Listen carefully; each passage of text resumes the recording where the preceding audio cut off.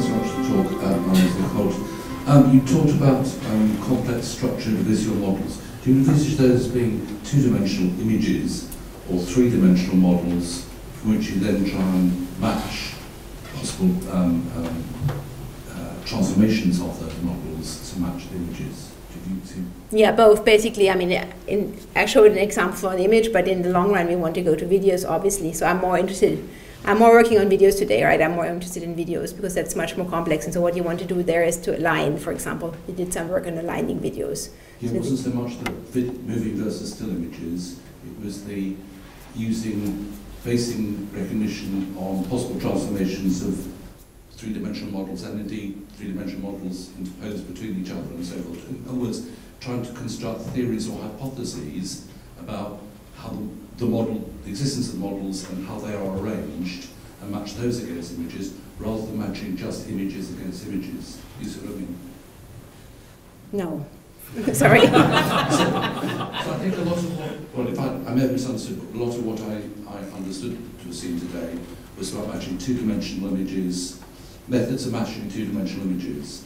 What often happens in our, I believe happens in our brains, is that we have three-dimensional theories of the world, even though we only see in sort of 2-bit dimensions. And when we're recognising a scene that we see, we form a hypothesis based on internal models of the things that we think we might see, and then we read out those hypotheses to make sense of the actual set of things that we're seeing. Do you see what I mean? Yeah, so what you're meaning is actually, how do you want to represent 3D objects, right? So what you're doing now, what I showed you represented as a collection of images. And what you want to do is link this connection together with this like manifold, right? To have some kind of space of 3D objects which you then match to the images, right? Yeah.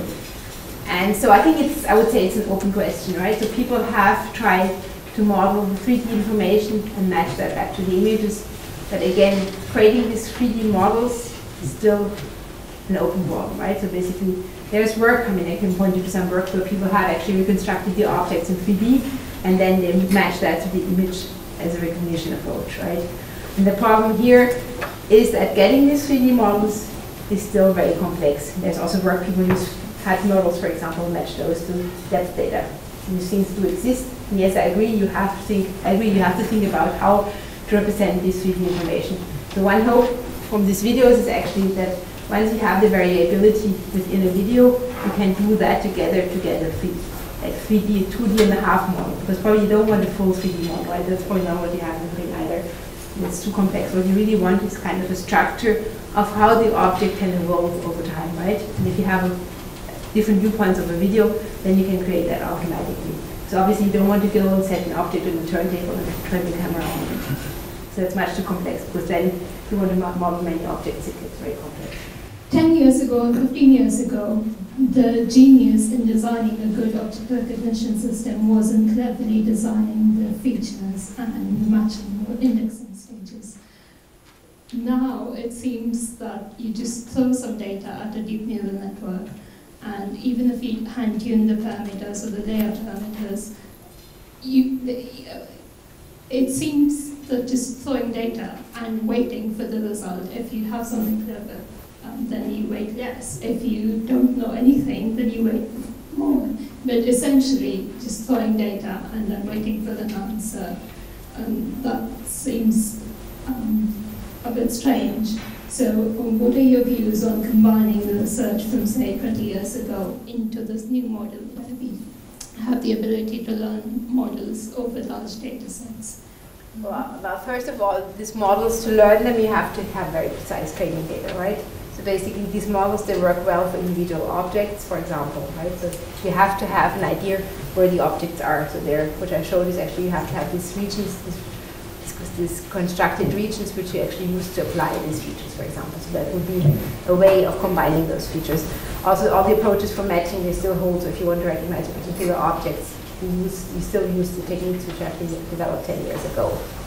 And I think all this weakly supervised approaches, for me, I guess some of these new features, you can use them and you can also update them, but it's not clear how you completely learn completely unsupervisedly, right? There are some attempts to model, to learn with the cost function with these deep neural networks, but then basically you're simulating very similar cost functions, right? is that then it's very close. The two approaches are very close. In one case, you're just optimizing very complex network and searching what's fluent there. The other way, you're just determining more automatically what's fluent. So I guess the question is still open, how much you use from both sides, but I think if we could use our knowledge of, say, the SIFT descriptor as an initialization for the learning system, then that would be great, because we know that SIFT descriptor just works for matching images in relatively limited scenarios. So there's no need for the neural network to learn that from scratch. no, and also I think the strength of the neural network is not to learn local descriptors, right? Well, the strength is to learn the combinations of descriptors and the hierarchy. And something which is not clear what role plays the different layers, right? So you have the first set of layers, which are all convolutions, and then you have the fully connected layers. And so it's actually not clear so far for me, it's not clear what's the impact of which layer. And once you know that, then you can probably much better understand how to combine the different types of approaches. Thanks for a really great talk. So I think there's been incredible progress in computer vision, but it seems to me that it hasn't had all that much impact, all that much obvious impact on our everyday lives. So things like face recognition door locks, they're not commonplace by any means. And I just wonder how much you think that's going to change over the next 10 years. What's a commonplace, you said? So, I mean, for example, when I go to my house, I've got to use my key to unlock the door. Why doesn't the door just recognise me and say, "Hi, Simon, come on in"? So, things like this, you can't get a robot garden weeder. Whereas the techniques, they seem to me very, very nearly ready to do exactly those sort of things. So my question is really, how much do you think these sort of computer vision methods will impact our everyday lives over the next 10 years? Over the next 10 years? I mean, I think the thing that you can open your door, I mean, that's just a question of money, right? I mean, if you want to pay 1,000 euros, I think you can, I don't know, it exists, but you can probably install the technique on your house. That would be it's not an everyday thing, is it? Yeah, I would say for some things there's a startup cost, and for some things you can still model it. So my favorite example is this robot which fills up my dishwasher, and that's something we're not there yet, right? I think we have made a lot of progress towards it, but we're not there yet. And I think it will come eventually, okay? I hope it will come eventually. It will come eventually, but there are things like a door or like identifying, basically on your smartphone, you can be identified as a user, right? That exists. But I think for your door, it's just that you have to have the electronics, you have the door opener, blah, blah, blah, but that's just a cost, right? So there's this cost, the startup cost, and then there are things which are still not 100% sure. But many things also people are that don't like it. So if you go to your house and you say, "Hi, it's me," and the thing doesn't recognize you, then it's kind of really off-putting. So these are things also which have been holding back the progress, right? So for some things, like for car safety, I mean, the rational is if you don't do an accident, and there's things which are coming, right? So again, it's a cost thing. So I talked to some car manufacturers recently, and it's actually the higher level cars, the higher level very expensive cars, they have all the security system on board, and all the cheap cars that don't have it. So there's this cost factor, right? But that's just it's a question of time. By the time it gets cheap enough, it will be on your thing. You had a section in your a slide in your last section about recognizing whole features, whole scenes at once, or recognizing multiple features simultaneously of a scene. Could you just speak a bit about the techniques there? Is there just a trained Bayesian network on the various single classifiers involved, or is it something more subtle? You mean the slide in the end, the future work slide, or? Yeah, with the motorbike and the. Well, that's not automatic. That's just future work. So that's what we would like to get, right? So there's no technique whatsoever. It's manual. Oh right. Okay. Yeah, that's what we would want, like in 5 years or 10 years. That's what we would want to be. And so about the techniques, yeah, I have a lot of ideas which techniques to use, for example, semantic segmentation, and then combine the features with some kind of graphical model. So there are techniques around, but this was just, I mean, did you see, I mean, it recognizes the car, the name of the guy and everything, so it's really like a lot of information. I've been working with a guy who you may know, I better not mention his name because all the stuff he does is a bit under the radar. But there is definite applications for what you're doing. We're seeing them in the industrial space, and whilst it's not happening, I agree, for the public, it's definitely happening in businesses, and they're using the technology you describe, and very successfully. I'm very much a layman here, but I am interested in Charles Bonnet syndrome, which you've probably heard of, I think, which is where people have hallucinations. And the idea, of course, is to try and find out the methods in the brain in which these hallucinations can occur. Is there any way whereby your discoveries can be moved across into neurology and that sort of thing?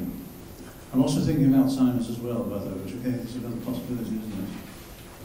Well, where the brain literally does do very peculiar things, and you may one day, from your discoveries, help us. It's a difficult question. So, would you want to analyze the brain? I mean, so there are methods which analyze actually the... Rather to imitate the brain, take an imitation of it using high technology and see, is it working quite the same as what you're doing now? So, I believe, for example, at Manchester, there's a man there who's trying to sort of imitate Alzheimer's using a very powerful computer, which may be slightly in the direction of what you're going, except the two would come together. I guess in the long run they could come together, but for now, so I do talk to people who analyze the brain, right? So there's actually some people who apply computer vision techniques to this fMRI and MRI images, right? Because there you can really see, for example, if you show objects, you can see things which light up in the brain, and then you can match and learn the relations. So people do that, and what the similar techniques which are there are the machine learning techniques, right? So you can relate actually different regions of the brain to different inputs, and go back and forth. So that's things which are going on. But of course, that doesn't really explain how the brain works, right? No, the idea, of course, is that you try and imitate the brain, and the two ideas will work together, and you may end up by solving the problem or not. Well, I guess the thing which is, A, people don't know, I mean, there are two problems, right? People don't know how the brain works, and this is kind of an open problem. And B, it's not, for me, I mean, maybe more fundamental, it's not clear that the machine and the brain need to work in exactly the same way, right? Because there are things at which the machine is much better. So, I mean, today there are things which the computer can do much better, right? If you have this million of images, which you can just search through, I mean, you as a human, you cannot memorize a million images. Or for face recognition, I mean, that's one of the things which people don't like, because you can just store a million of faces and then just run through them and you know who the guy is, which again, he cannot do, right? So it's probably not exactly the same way of functioning, right? It's not the same level, and the human, on the other hand, is much better at all the cognitive policies, right? I mean, even a newborn can probably do some tasks better than the computer, which is kind of sad, right? So anyway, it's an interesting question, yes, and people do look, I mean, they do look at these problems, but for now, it's not clear how to use the insights from brain infusion for us. Yes, well, thank you very much. Thank you. If sparse sampling or compressive sensing has been used in computer vision, and if that has been effective. Sparse sampling, sparse reconstruction, and compressive sensing in terms of to sample a signal, if you know what you're looking for, or if you know. Yeah, it has been used a lot in image reconstruction and deblurring and things like that. And does it compromise the effectiveness of vision? Computer vision? Well, it depends how you do it, right? But there's approaches to compressive sensing which can be used directly to compress your features. For example, there's a lot of, I mean, so I'm familiar with the work in sparse coding, and people have been using sparse coding, for example, to represent their feature vectors, right? So you can just map your feature in the high-dimensional space using sparse coding, for example. So that's the work which I would refer to. I don't know if exactly that's what you're thinking of. But the application could be like a camera that would look for a specific object and would be simpler and low power, some sort of. Yeah, I mean, the signal processing to kind of represent the signal differently. So yeah, yes, people are using that, but it's more people who are working really on the signal level, right, to improve the signal. And then I guess if the signal is improved, for example, deblurring, okay, if you have blur in video, it completely hampers your performance. So if you have good approaches for deblurring, then yes, you can feed it as an input to this kind of approaches here. It's a fascinating subject, and I know the questions would go on, but we probably need to draw to a close. I'd like to welcome Professor Karen Shankland, from Stirling University, also chair of the BCS Women in Computing Research Committee, to give a vote of thanks and to close proceedings for us. Thank you. So Cam Spärck Jones famously said that computing is too important to be left to men. Now, okay, on the face of it, that could be quite an offensive statement, but I think it's about diversity. And I think one of the nice things that's shown in this room, actually, is that if we want to do good computing, we have to have a lot of different kinds of people involved in that. The other thing about diversity is that one of the reasons that we have this Cam Spärck Jones lecture is to showcase some of the brilliant women that we have in computing research. So I think Cordelia did a fantastic job tonight. So we chose her because she's a formidable researcher, right? And it was mentioned at the beginning how many awards that she's won and all the great things that she's done. One fact that blew me away was I looked at her CV and she's had more than 39,000 citations on her papers. Now, either she's got lots of papers, which she probably has, but some of those papers have a huge number of citations that, to be honest, I can't even really dream about, right? So 39,000 citations, that's amazing. But I think tonight she's given us a really brilliant talk. She guided us through the history of computer vision. I learned a lot because I didn't know about computer vision before tonight. And she told us about all the exciting things that are happening in her own lab, but also in other labs. I think she did that in a really accessible way. So we also want our role models not just to be brilliant researchers, but to be able to talk to other people as well. So I'd like you to join me in thanking Cordelia again for a really excellent talk.